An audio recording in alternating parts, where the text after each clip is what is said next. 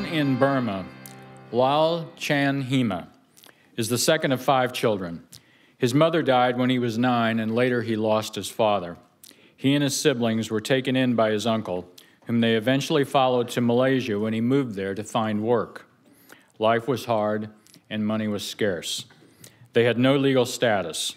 Lal and his brother took construction jobs to help support the family, but the pay was poor, and Lal turned to street crime, delivering drugs for his boss on the side. After 6 years, his family obtained refugee status and eventually moved to the United States.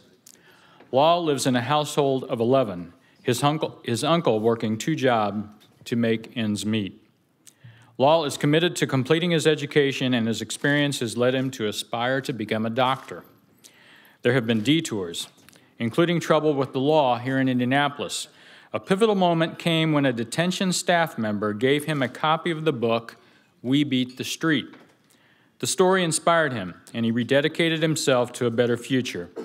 He is an all-conference and MVP soccer player at Southport High School, participates in Key Club, and is active in the cultural life of the local Burmese community, volunteering as an interpreter.